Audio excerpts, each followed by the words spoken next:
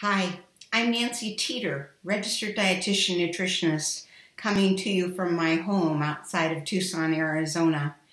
I wanted to take time to go through a process with you today called eating with intention.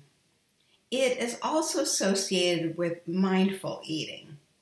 Mindfulness is being in the moment, deliberately paying attention.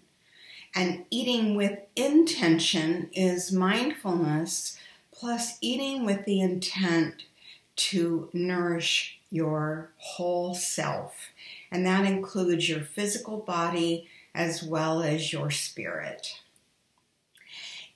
I'd like you to experience this with me.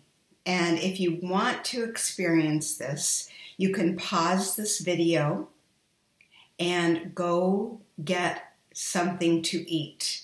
It can be your lunch, it could be your breakfast, it could be simply a snack or a treat. Maybe the easiest thing for you to grab would be a couple of raisins or a square of good quality chocolate. If you pause the video, welcome back.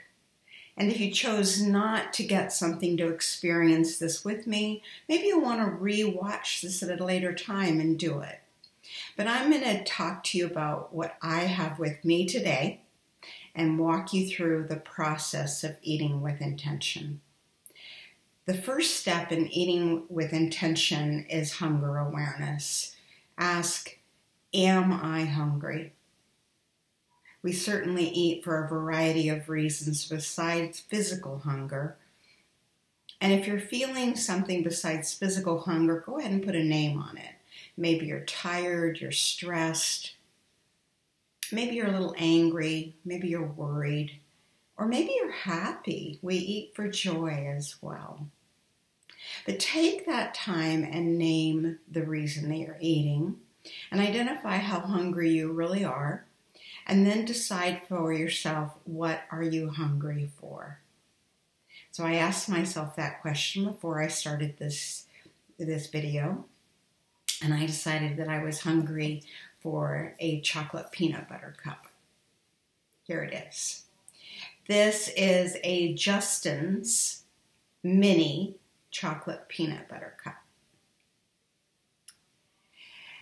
So why do I want this? Well, it's sweet and it has some creaminess to it.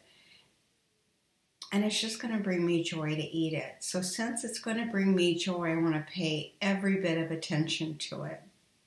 So if you're eating, if you're following along, take whatever you have and study it, look at what the words are on the package. Look at the color. And if you have a plate of food, look at the artistry that you've created on your plate. Look at the colors. Think about where this food came from, what energy sources were required to get it to you, the value of it. And then study it, look at it, and if you can, take a forkful or take the product and smell it.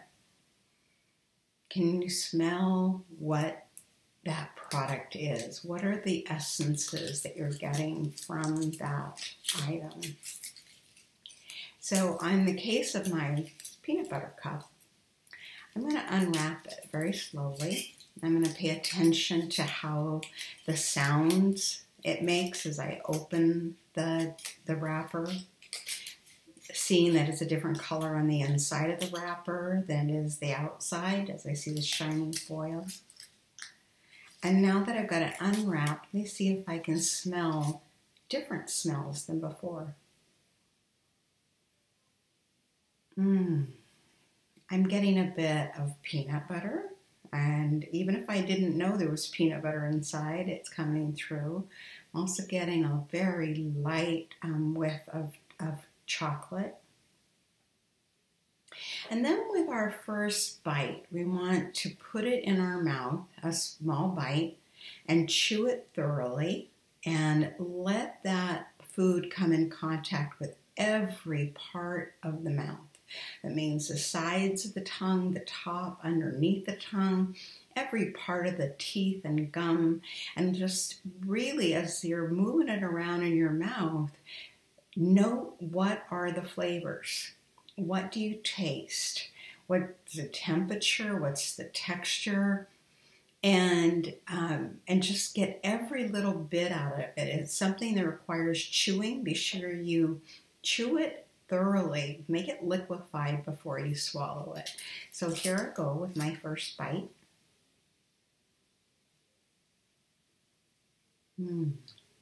So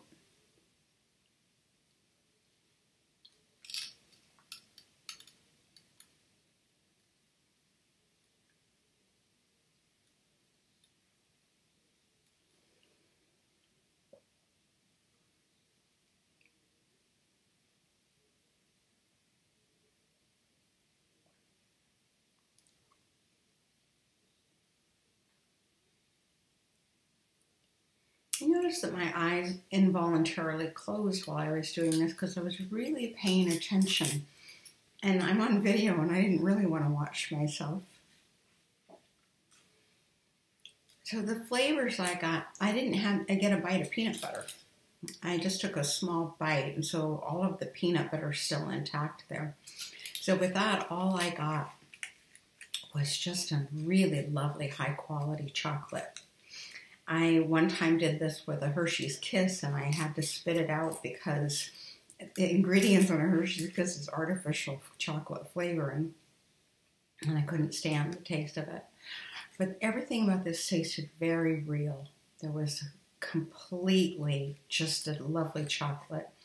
And it is a dark chocolate, but it is probably 70% cacao, so it melted very nicely in my mouth. So think about what you tasted in your bite if you're following along. And then you can decide, was that bite enough? Was that just like really great, but you don't need another bite? Or I think I need to taste the peanut butter part of it. So I'm not going to go through that step with you because I want you to do it for yourself. But ask yourself, am I hungry now? Do I still need some more of the sweet? And for me, I'm going to wrap it up. I don't feel like I need another bite of chocolate. But as you're doing this, if you're eating a meal, put your fork down or your utensil that you're using in between bites, and make sure that your mouth is completely empty of one bite of food before you move on to the next.